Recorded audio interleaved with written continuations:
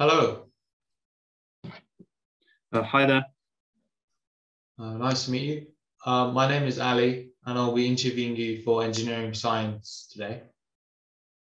Hi, Eddie. I'm Adam. Nice to meet you too. Nice to meet you, Adam. So we're going to be starting with some maths questions, and we'll build up on that and do some mechanics and thermodynamics questions. So I want to start with estimating 7 to the power of 6. 7 to the power of 6. Okay. Well, so 7 to the power of 6. Well, so out of 7 and 6, to me, 7 seems like a harder number to work with, maybe. So I can write 7 as 6 plus 1 to the 6. And then I can expand this and maybe just think about the biggest terms. So that would be 6 to the 6 plus 6. Well, actually, expanding 6 would be, not expanding, but writing 6 in a different way would probably be an easier way of doing this. Sorry, you mean which 6? The 6 in the expansion here, or the original 6? No, the original 6. Okay, I'll work that out then. Okay, so, well, 6 is just 6 times 1, obviously, but then also 2 times 3. Yeah.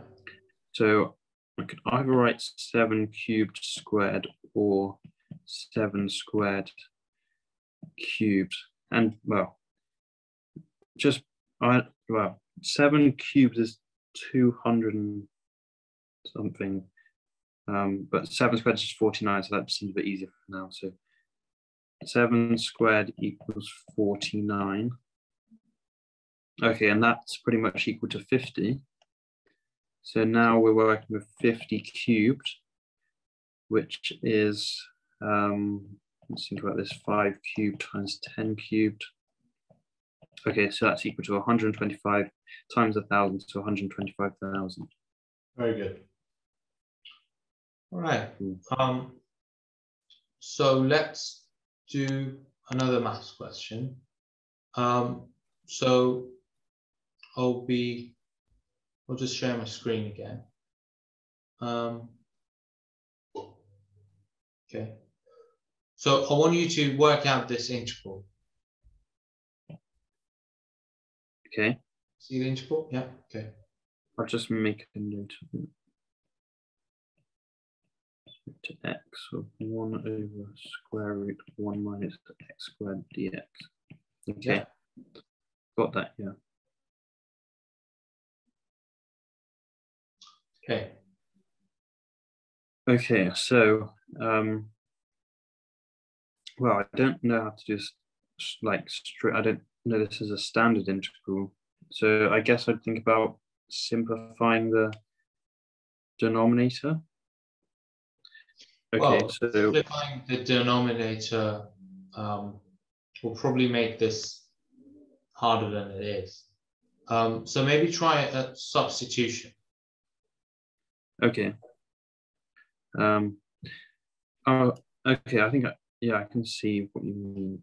1 minus x squared. If we put x equals to sine theta, yeah, then we're going to have okay, maybe cos theta. I'll just stick with sine theta, and then we're going to have 1 minus sine squared theta equals cos squared theta. So that would change the denominator, but then we have to think about how dx changes, or how the differential changes. So dx by d theta equals cos theta. So now the integral change goes from 1 over the square root of cos squared theta, which is just cos theta, times by this dx d theta d theta, so just cos theta d theta. And now the limits. So when x equals 0, then that's just theta equals 0. That's easy. When x equals x, then, well, x equals sine theta. So I'll just write sine theta. Yeah. Is that right? Actually, when x Or equals x, okay, yeah, yeah. Okay. So x equals x, theta equals theta. Yeah. Sure. Okay, well, that's an easy integral. It's just 0 to theta of d theta. Yeah. Which, well, that's just theta.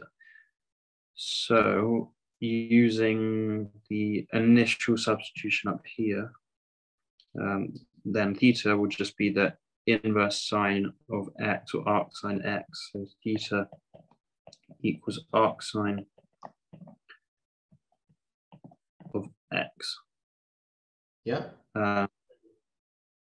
Okay, so that means the integral, which is equal to theta, is equal to arc sine x. Yeah. Cool. Is that the right idea? Yeah, that was good.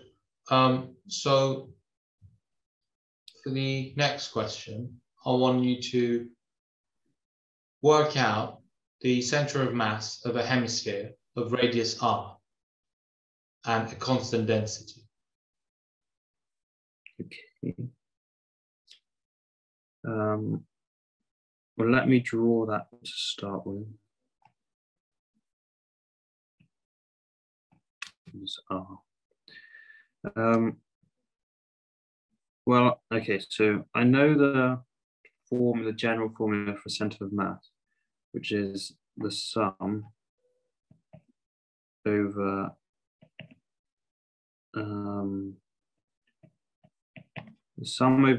the small component masses times their center of masses equals the total mass times the center of mass position. Yeah. Okay, and so I'm going to define this as Z. And then actually if I put this the origin, then you can see just by the symmetry that the center of mass in the XY plane will lie on the Z axis. Yeah. So I only really need to worry about the Z coordinate. Okay. So I need to split up the hemisphere into smaller masses for this to work. And I think an easy way to do that would be to split it up into small disks. Yeah. So let's say the disk is at a height Z. And well, actually that's useful. I drew that line because that's a radius there. And then the radius of the disk is going to be little r. Then we can straight away see from Pythagoras that r squared, or little r squared, is going to be big R squared minus Z squared. So the mass of this small disk, that's going to be the area pi r squared times its depth or width, which we can call that, well, let's take the limit that these get really, really thin. So we can call that dz. So that will now be the volume of this disk times by the density, which we can assume the density is constant, right? Yeah. Okay, so that's just a constant. So that's going to be equal to my little m. And let's call that little m of z. So, so just looking at the left-hand side of this formula, we're taking the limit that these small masses go to 0. So that's going to turn the sum into an integral. So we're going to integrate from, well, z goes from 0 to big R of pi times rho. And now this little r squared, we've worked out what that is in terms of big R and z. r squared minus z squared. Oh, and I've forgotten in this, oh no, so this xi here in the formula, that's going to be replaced by z. Because like I said, we're just focusing on the z central mass coordinate, if that makes sense. Yeah. Okay, and then the right-hand side, well, the total mass is easy because that's, we know the volume of a hemisphere, that's 2 pi over 3 r cubed rho. Mm-hmm. And then let's just call that ZCM. And then dz. Yeah, So, very good. That's good enough. Yeah, so then you work out the integral and you rearrange to get the basically your z, a ZCM. Yeah, that's good. So what if the density was varying linearly from, let's say, 2 to 1? Then what would you change in your integral, or like the overall thing? so you're saying the density is 2 at the bottom of the hemisphere and 1 at the top. Yeah. Okay, so if it's changing linearly, then should be able to write the density as a function of z. Well, it's going to so at z, it's going to start at 2 at z equals 0, and then minus z. But at z equals r, then we want it to 1, so we're going to have to do z over r. Yeah, very good. So yeah, so then we put this into here, but we also have to think about putting it into here, and instead of just writing this big M simply like that, we'd have to do an integral instead. Yeah, fair enough. Yeah, so all right, that's good. Yeah, very good. So let's move on to a thermodynamics question that also involves mechanics. So let me just share that problem. So we have this thermodynamic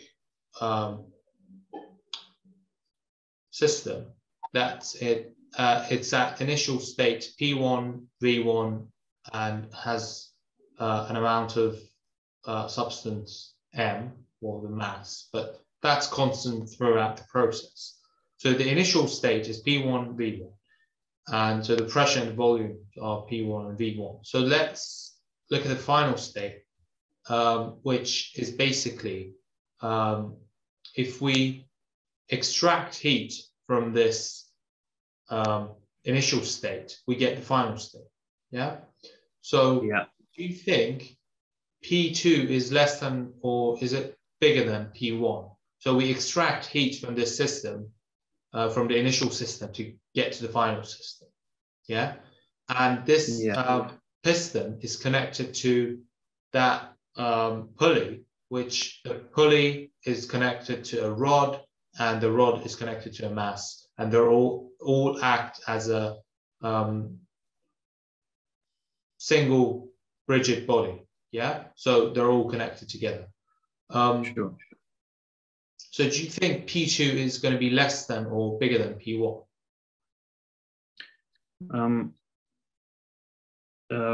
Okay, so looking at the final case, well, when the mass on the pulley is at an angle theta, then because of its weight, there'll be some torque. So that means the rope connecting the pulley to the piston will be under tension in that case, and to be pulling to the right. And so that means the pressure on the outside would have to be greater than in the cylinder to equalize that force.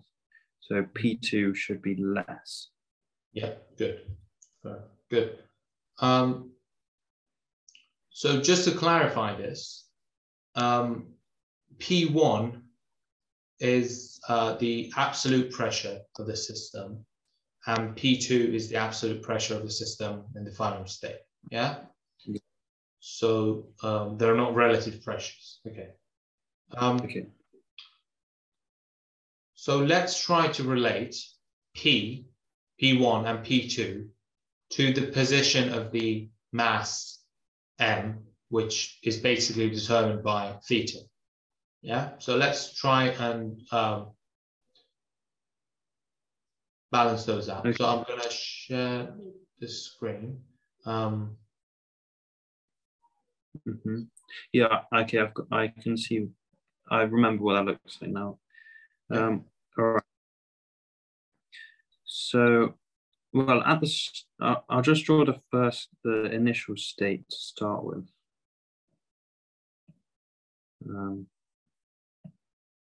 Okay, so, well, okay, so so we can see that the weight of the mass is acting directly downwards. And so there's not going to be any torque generated on this pulley. So that means that if there's no torque on the pulley because of this mass, then to be in equilibrium, there can't be any torque due to the rope or due to this cable. Yeah. So that would mean that so what would that mean? No force in the cable. So okay, the pressure in the cylinder, so P1, and the pressure outside the cylinder would be the same. So yeah, I guess that's when theta is 0, then we've got equal pressure, and then it's just in the equilibrium initial state. Yeah. So now let's think about when it is at an angle theta. So I'll just rub this out.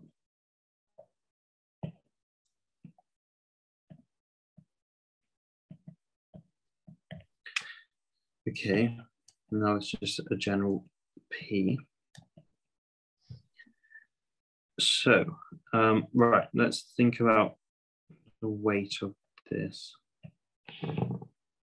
So, I'm going to have to think about the component of the weight which contributes to the torque. So actually, if I draw this angle theta there, so now, well, so let's call the length of that rod L. Then the torque due to this smaller weight, or the weight, will be mg sine theta times by, so mg sine theta is the perpendicular component of the force to this rod, times by L. So that's the torque due to the mass's weight on the pulley. So for this to be, are we saying this is going to be in an equilibrium state? Yeah, so we extract heat at a very slow rate so that it reaches equilibrium infinitesimally. So like we extract some heat, we let it reach equilibrium, and then we extract more. And we never, so you don't need to involve acceleration in this problem, basically. Okay. Okay, so then, okay, so that if this is in like a instantaneous equilibrium kind of thing, then, so this, let's say the tension in the cable here, let's call it big F, and which way, oh, it's actually going to be acting the other way. Yeah, it's going to be acting the other way, because the torque due to the weight is going to be acting clockwise, so the tension torque, which actually goes on top of the pulley. Sorry, I've misdrawn that. Yeah. So that's going to have to act counterclockwise. So it must be going this way. So let's say the pulley has radius big R. Then we can write the torque due to the tension as, what I'll just call it tau 1 equals F times big R. Is that correct? Yeah. Okay, now, so yeah, we're in equilibrium, so we're going to have to balance the torques. So we've got mg sine theta times L equals big F times R. Yeah, and you had an equation for F in the previous page. So okay, oh yeah, and to do with the pressure differences. So F would be equal to P naught minus P times A. Yeah.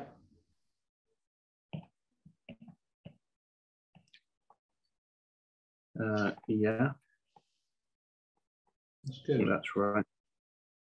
Okay, so combining that, we've got mg sine theta times L equals P naught minus P times A. Yeah. Which you can, I mean, of course, you can write P naught minus P1 as a relative pressure rather than the absolute pressure. And then you can get rid of basically that P naught minus P. But okay, so that's good. You wrote a force balance for this problem. So how would you work out the work done by the basically the piston if the mass moves from theta equals 0 to a certain value of theta? Okay. Well, when the mass moves around theta, then that's going to mean the cable length, or the, okay, so the distance from the pulley to the piston is going to get bigger. Yeah. So that means there's going to be a change in volume in the gas. And we know that a change in volume is equal to the work, or that causes work done by the gas or on the gas by the surrounding environment. Mm-hmm. So we write that as the work done by the environment on the gas will be equal to minus something like that. Yeah, that's good. So delta P, by that you mean the pressure difference between inside and outside the Yeah. Yeah. Just Yeah. Yeah. All right. P naught minus. Yeah. Okay. So do you think, so if do you think the work done would equal the heat extraction? So do you think the two values would be the same? So the work done by the piston on this problem, would that equal to the heat extracted from the thermodynamic system, or would it be less or more than that? Okay, well, so I guess that would come down to whether energy is conserved.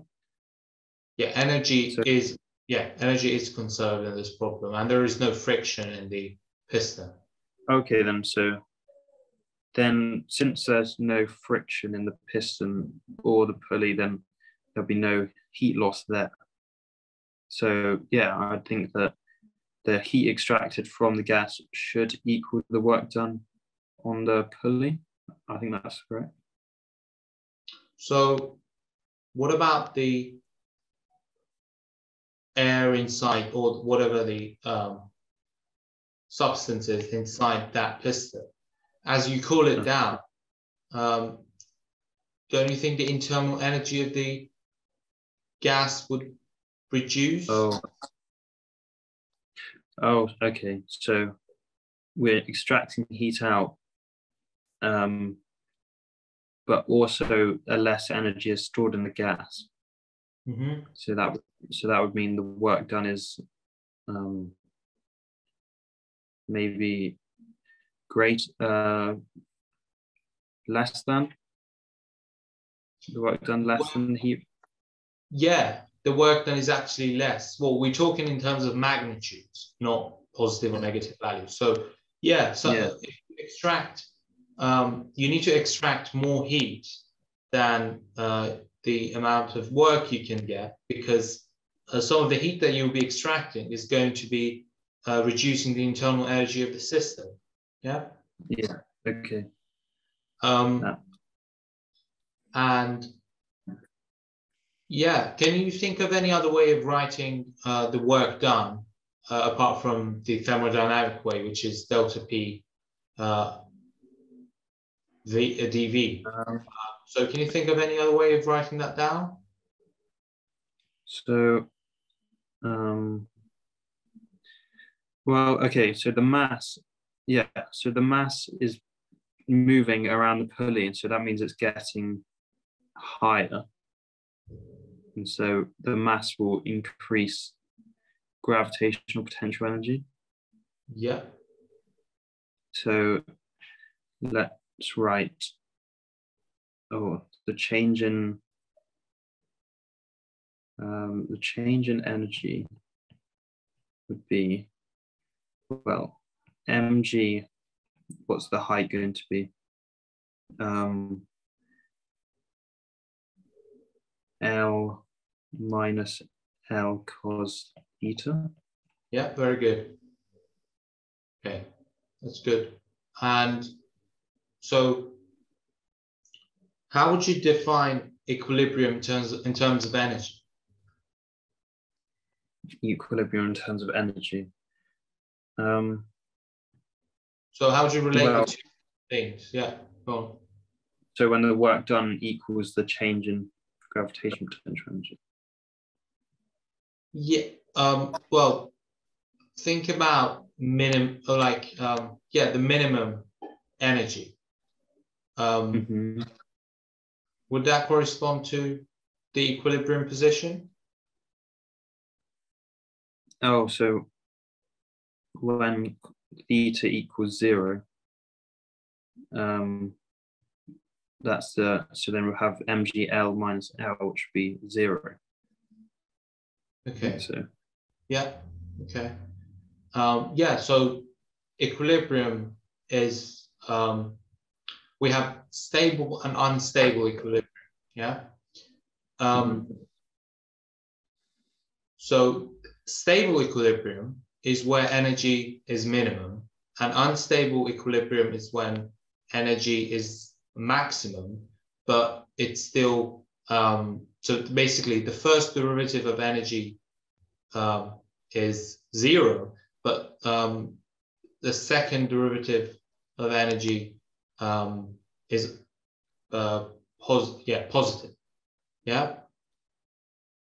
So try to differentiate that delta E with respect to theta and find the equilibrium positions with respect to theta. Okay. So I'll just call it E. Maybe make it a bit easier to differentiate, or the notation. Yeah. So you're saying, okay, so dE by d theta is going to be equal to mg. Well, L is just a constant, so that's not going to, well, that would differentiate to 0. And then we've got minus L. Cos theta differentiates to minus sine, so plus. Okay, so the energy, so the equilibrium will be the stationary points in energy. Is that correct? So yeah. When this equals 0? Yeah. Okay, so yeah, so we're going to say it's in equilibrium when dE by d theta equals 0. So the only thing that's changing here is the sine theta. So we've got sine theta equals 0. So, well, there's two distinct solutions to that here. We've got theta equals 0 and theta equals pi, which, yeah, that makes sense when it's directly down. So we've got directly down here or directly up here. And can you differentiate that dE d theta again? Yeah, I mean, I assume you can. And basically determine which one is a stable equilibrium and which one is an unstable equilibrium. Okay. So the second derivative, well, that's just proportional to sine theta here. So that's going to be proportional to cos theta. Cos of 0 is 1. Better. Cos of 0 equals 1. Yeah. And cos of pi equals minus 1. Okay, and so what would that tell you in terms of the stability? So, well, cos of 0 is 1 is positive, so that would equate to an energy minima. And cos of pi is negative, so that would equate to an energy maximum. Yeah, so and energy maxima would be unstable. Yeah, and that does make sense if you look at the problem. If you need a very precise calibration to basically maintain that pendulum or mass at theta equal to pi. Yeah. Yeah. Mm-hmm. Right. Very good. So that's the end of our interview, and I hope you have a good day. You too. Thank you. No problem. Goodbye. Bye.